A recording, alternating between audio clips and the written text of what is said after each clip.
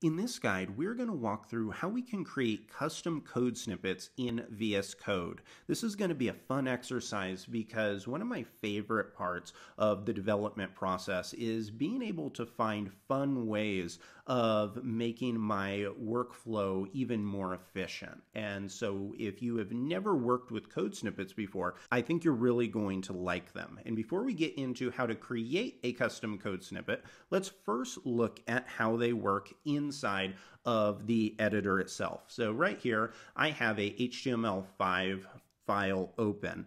And for me to use a code snippet, I simply have to start typing out the keyword, and it's called a prefix, that I set my custom user snippet up to be. As you can see, I simply started typing H, and now it automatically is recommending the HTML5 snippet that I created. So if I hit return, this is going to generate the entire HTML5 boilerplate code. Now, this is something that is not directly built into the text editor. This is something I added myself, and I'm going to show you exactly how to do that, and I'm even going to show you how to do it in multiple programming languages. So I no longer have to go and type all of this code out from scratch every time I want to use the full HTML5 boilerplate. So I can save this file, and now I have access to the full set of HTML5 features. So now let's walk through and see how you can do this inside of your own system. If you're on a Mac, you can come up to the top left-hand side where it says Code right here, and then go to Preferences, and then User Snippets. If you are on a Windows or a Linux machine, then you're going to have a similar but just slightly different looking interface. The key is you want to go to User Snippets, and from here, this is going to pop up a dialog box, and it's going to ask you to select a language for the snippet that you want to create. And this is something that I really like about VS Code because it makes it very easy to organize each one of your code snippets specifically by language. So if I start typing in JavaScript, it gives me a few different options. So it gives me JavaScript React and then JavaScript Babel. I want to use this one here. And so if I open that up, you can see that it has a full set of instructions already here for me. And the default one is actually pretty cool. So I'm going to get rid of this comment here. And so I'm going to get rid of that entire example and the ending comment tag. And what it does is it actually gives you this default example that you can use as your own personal guide for creating your own snippets, and it's called Print to Console. I'm going to hit save on this file, and because I've uncommented it, now I can have access to it in my JavaScript files. So if I see right here, I have a description of the snippet, which is Print to Console. Then I have prefix. Now, prefix is the keyword that you want to use that is going to activate the snippet. So anytime you want to call this from a file, then I'm going to type the word log. Now, you could use anything that you want for your prefixes. Just be careful in whatever programming language you use to not use some keyword that's already reserved. So if you're doing this and say you are a JavaScript developer, don't use the word function or class. Use something that is not already built into the language so you don't ever have any confusion.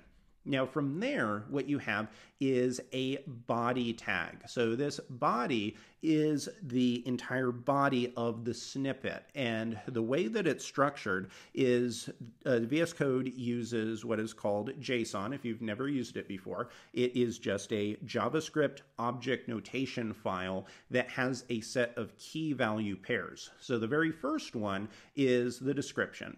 Then you have prefix. It has the value of log, and the key is prefix. Next, you have body.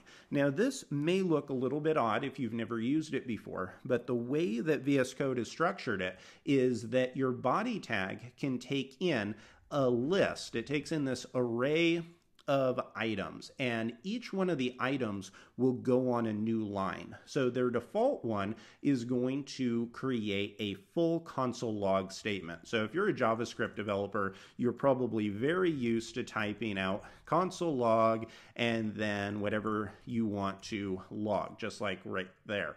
But now what this will allow you to do is to simply type the word log, and then it will type the rest of this code for you. And in addition to pasting the code snippet in, it also gives you some more control, where you can have some control over where your cursor ends up when the entire snippet has been pasted in.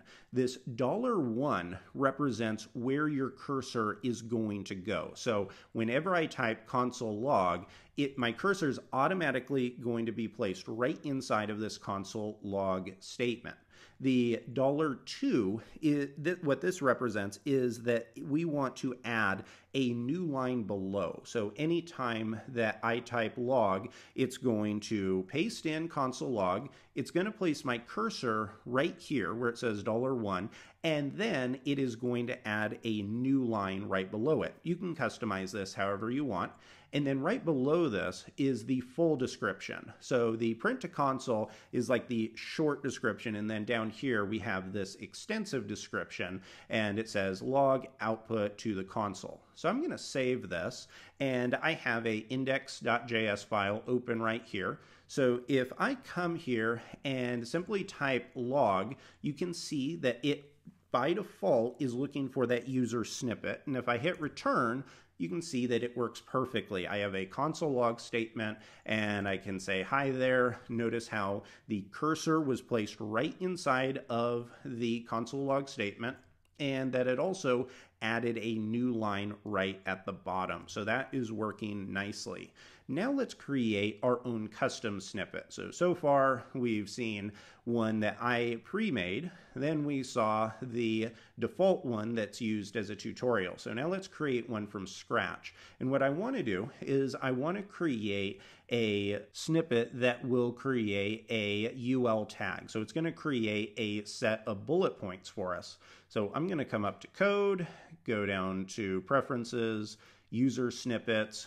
Let's go to HTML, and you can see that here is my boilerplate code here, and we're going to replicate this. At the very end of the second to last curly brace, I'm going to add a comma because we're going to be adding a new snippet right here. And so I'm just going to call this bullets. You can call it whatever you'd like.